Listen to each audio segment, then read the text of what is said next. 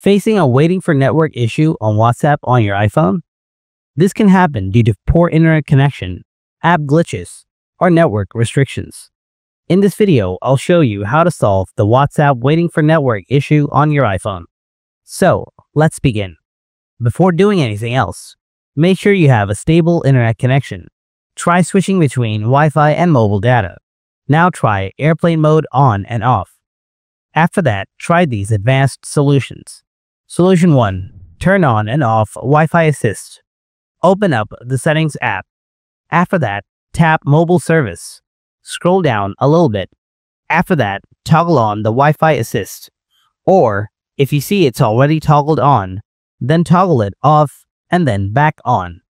Now restart your iPhone and try to call someone on WhatsApp and see whether the issue is solved or not. If not, then try Solution 2. Solution 2. Sync WhatsApp. Open up the Settings app again. Then tap on the Apple ID profile.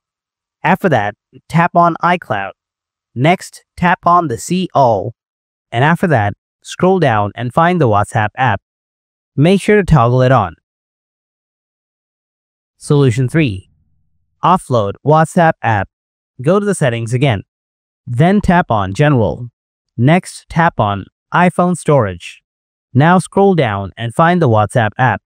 Then tap Offload. And again, tap Offload. After that, tap Reinstall.